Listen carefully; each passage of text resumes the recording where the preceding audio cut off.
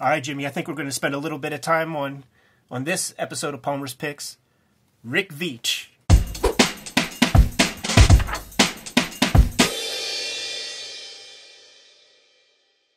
Jim, I'm a big QB aficionado of these early couple of years. Some of my favorite creators are Rick Veitch, Steve Bissette, John Totalbin, Tim Truman.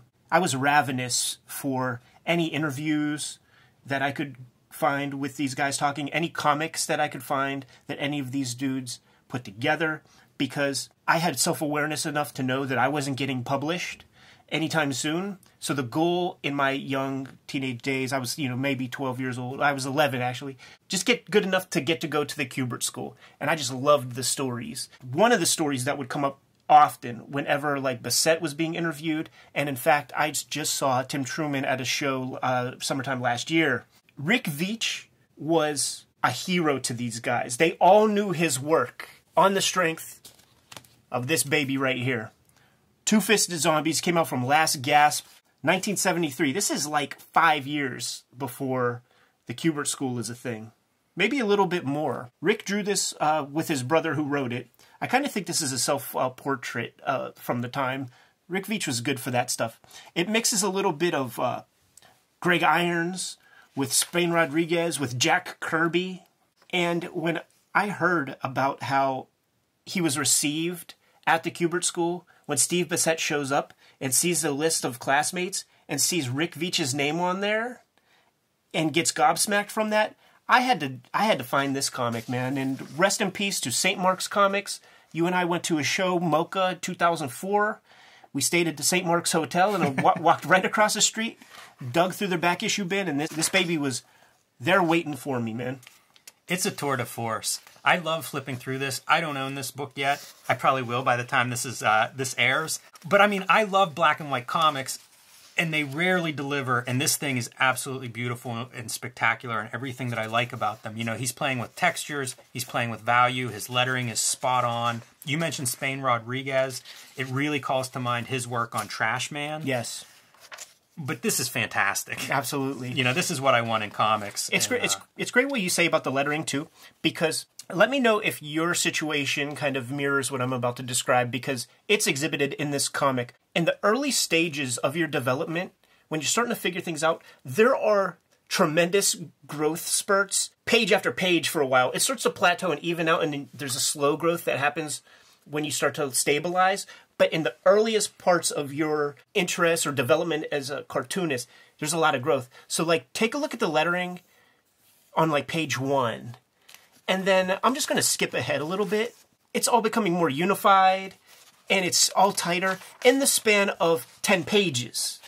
You see what I'm saying? And then not even talking about the actual drawing, which gets even better over time. But in this one document, we are establishing an evolution of one of my top 10 favorite cartoonists. One thing that always happens to me is whenever I'm working on a project, you hit your stride. It's almost like you develop those muscles, whatever they are, and you can see it on display here, as you say. The lettering's tighter, the drawing's spectacular by the second half of this book.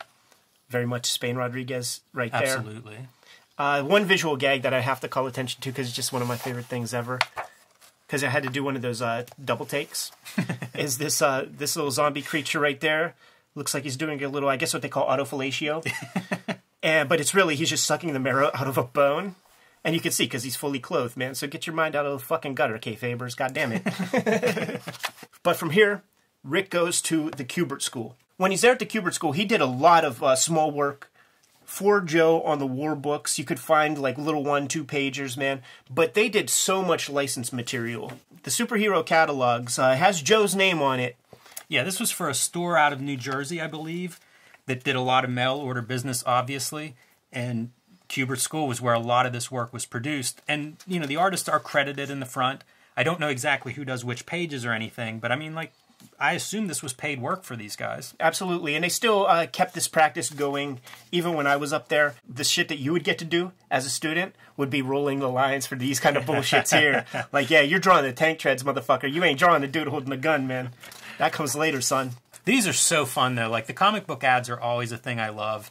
And often they were done, you know, if you're looking at a Marvel comic or something, would be done with bullpen artists, you know, guys that were turning this stuff around fast. And so that's what, you know, and you would see some of these ads in regular comics. Exactly. So it's really awesome to see this stuff.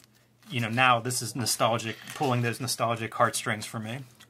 So they would do these kinds of ads. Another thing that I just recently discovered that these guys did, Tim Truman, Bissett, and Veitch, that they did while they were at the Kubert School, and there'll be some imagery popping up on the screen right now, but they designed the action figures for the Dungeons & Dragons toy line that is like highly coveted, man. The War Duke figure.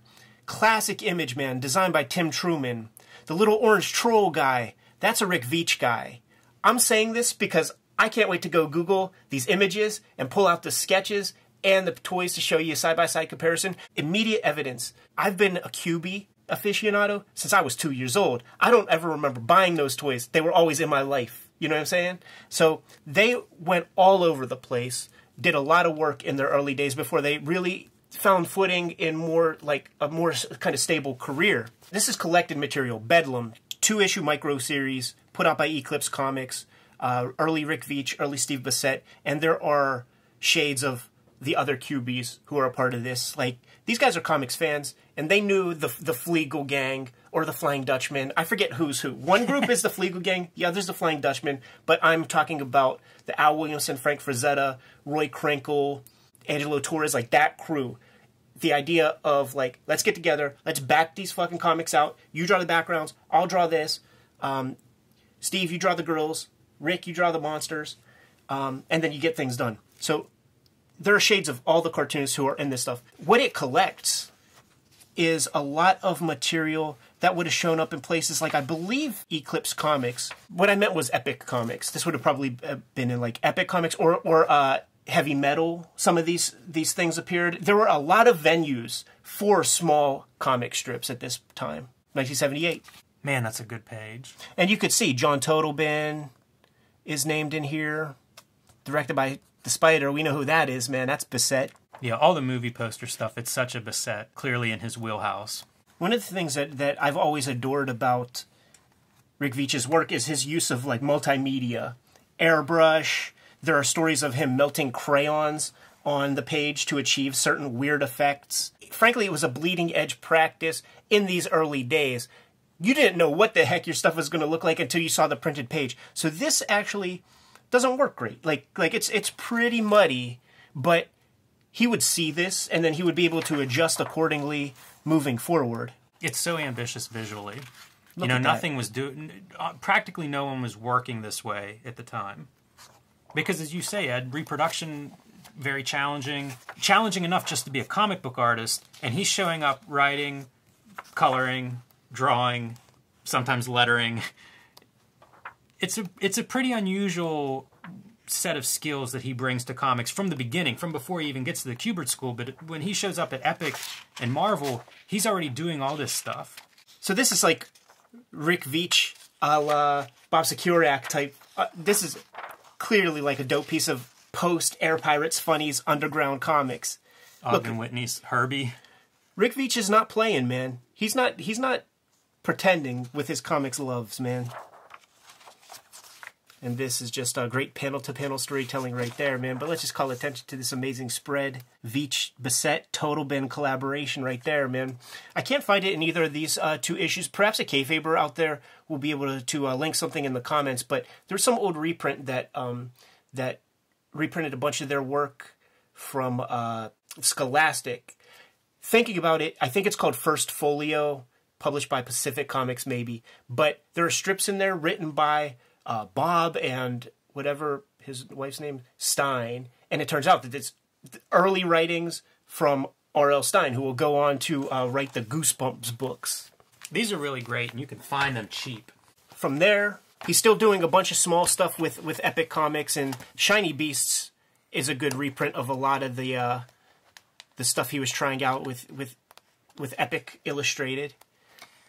One of my takeaways going through his work again for this Palmer's Picks is how everything's interesting looking. We see a lot of different cartoonists as we do the show and as we reference different things. And it's incredible visually how hard he's pushing. You just don't ever see this level. I'm stumped trying to think of another cartoonist. He's pushing layouts, he's pushing media. It looks great in color. It looks great in black and white. It's so ambitious. One of the courses at the Kubert School is called Methods and Materials, man, and they tax you on learning all that stuff, airbrushing and all sorts of things, man. But this is all, you notice, it's all small work. It's all like 1-2 page things. Perhaps it might be good to show that page of Bedlam to just like illustrate what we were describing about how you didn't know what the heck your thing was going to look like until you saw it on the final printed page. So here's the difference between printing something on like glossy stock or toothy, I guess this would be Baxter paper, which is something that they touted very highly in those mid-'80s, added some additional color and stuff. 78, this very likely could have been a Kubert School assignment. Yeah, it's so crisp, this reproduction in the black and white. It's almost scratchboard. I think it is. Like, that totally looks like scratchboard. Or maybe just like a reductive, like lay some ink down, scratch it up. But the most congruent piece of work that Mr. Veitch did with Epic Illustrators, probably like the Serialized Abraxas and the Earthman. Listen, don't diss my man for using a papyrus font. I'll bust your ass if you talk shit on this dude in front of me. I do think he's underrated, or at least under-talked about. This stuff looks incredible. You know, you could put this next to almost anything you'd pull out of Heavy Metal magazine for, you know, comparison purposes. Any of the coloring that was done at indie comics in the 80s, you know, where guys are using different techniques for reproduction, like, Veitch is there. Like, he's doing all of this. He's one of my faves. Ended up doing the Heartburst graphic novel, one of the first, number 10 to be exact, Marvel graphic novels, man. At this point, he's solidified as a cartoonist. He makes comics. He makes Rick Veitch comics. You're not going to get this guy on a Jobber X-Men book. He has his own ideas, and he has a lot of vision. That's one thing that I will say about this man. His comics exhibit a ton of vision. He has a lot going on in that brain. One of my favorite qualities of young cartoonists is that, like, bursting with ideas thing. So this is, you know, mid-'80s. We've seen stuff from 72, 73, Two-Fisted Zombies. He's no longer a young cartoonist, but it's still that bursting with ideas. Like, every page is filled. It's visually inventive. It's lots of characters and concepts. And it's a mature cartoonist at this point. And it's still just, like, energy coming out. Let's not tease where we're headed, man. Let's get into some King Hell Heroica type shit, man. So this is the one... picking up, this is still a Marvel publication, but starting to do revisionist superheroes, which he spends a little bit of time with and what King Heroica universe is really about. One thing I call attention to on these are the covers. Like, great designer. And listen, you talk about revisionist superhero comics. This is 1985. This is before Watchmen. It's completely put together. You know, like these covers, we talked about covers in a Bart Sears column last issue or the issue before. You can see it all in this stuff. You know, he's thinking ahead. This is pop art kind of covers designed to stand out on the spinner rack or at the comic book store for sure. Reworking logos on each issue. Like, it's the whole... He gets to work with the whole comic book. Draws, writes, and colors these. Not unheard of, but also definitely not the standard. So this is one of the first Rick Veitch comics that I read. And this is totally the revisionist superheroes at their peak. And I think I've said in the past, these books changed the way I read comics. Like, you could not go back to Batman and Robin after you've read Brat Pack, which is about superhero sidekicks. And it really looks at sort of like the underbelly of the superhero mythology. Like, what's really going on here? These are people that are going out and risking their lives and taking underage kids and minors with them. Very, very sordid stuff. Kayfabers might recognize this image from an earlier episode. I couldn't tell you which wizard we were talking about, but if you go back to that one, man, you will note that I was in mid-sentence when Jim throws this comic down on the pile, and I start stuttering far more than normal because I never actually seen this image before. I have a trade paperback of this, and I was gobsmacked by what I witnessed before me. So you're going to feel palpable reaction to this cover on that whatever episode that was. Some kayfaber will know and put it in the comments. But again, look how great these covers are. Absolutely. I mean, this is iconic at this point, man. Especially in later Wizards when they get into the price guide. Like, this is an arresting image that they show off regularly, man. Because it's like, we all know the Domino mask is like the Robin thing, and you know, This is clearly a sidekick, and just that says it all. I feel like this cover would be controversial even today. Oh, for sure. With these shorties that got the Kool-Aid running through their veins, forget about it. Well, I mean, it's American flag iconography, drug use. It's strong material. Like I said, go from Batman and Robin to Brat Pack. You don't come back unscathed. It's kind of a trilogy, the King Hell Heroica kind of, right? Yeah, I think it was planned to be like maybe 5 books in all. So this would have been the follow-up King Hell Heroica story, Max Immortal. It's revisionist superheroes, and it's a play on the Superman mythology. A super powerful alien being comes to Earth. It's not quite as clean and happy as Superman. A little bit more violent, I suppose a little bit more real. I always struggle to use the word real in regards to any of this, but it's definitely a darker look at some of these superhero ideas. And just from our flip-throughs of all these different works, we're seeing like far more command of his tools, like as we're progressing with his career. Like, look at this. Just incredible. Kayfabers, man, especially you 20-year-olds. I saw that there's like 0.5% of our audience is under 30 years old. This ain't Photoshop. Yeah, good point, good point. I adore this work. Yeah, grotesque and beautiful. And this was a gateway for me. You know, like this really bridged the gap from the spinner rack to the small press. I have a confession to make. I have not read very much Rick Veitch Swamp Thing at all. I haven't either. That's a hole in my collection, and I'm freely admitting that, man. But we do have a few more Rick Veitch comics to talk about. The first mentions of 1963, one of our favorite series that Image Comics has ever put out, is being announced sort of towards the end here.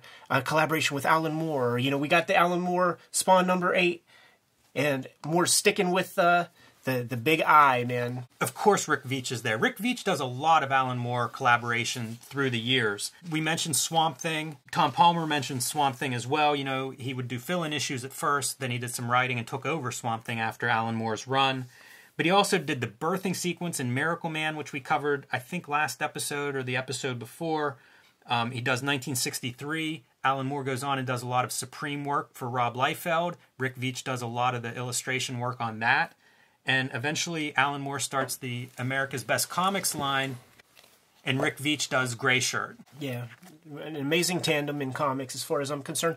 We're not going to get too deep into 1963 right now, because we will be indulging in a future episode and really dropping some science about this great series. Yeah, and one other piece that I brought along is Army at Love. Army at Love is Rick Veitch's like second go-round with DC Comics. He picked up the slack after Alan Moore left, wrote and drew the Swamp Thing comic for some time, was working on a big storyline where Swamp Thing is traveling through time, basically, I guess. Exactly. And kind of somehow through the magic of comics ends up at the crucifixion of Jesus Christ.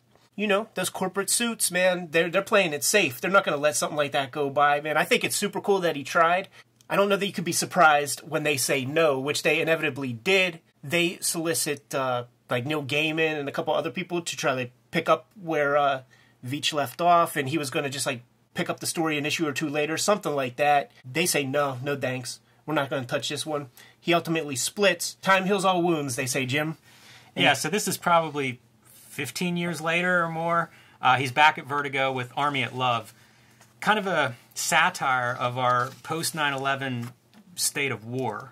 And the ubiquitous nature of like how technology affects this @ symbol is there for a reason. Part of the reason I brought this and thought it was worth a flip through is to point out this is a guy who was really good in the early 1970s, and here he is 30 years later, still brimming with ideas, still brimming with energy, still being topical.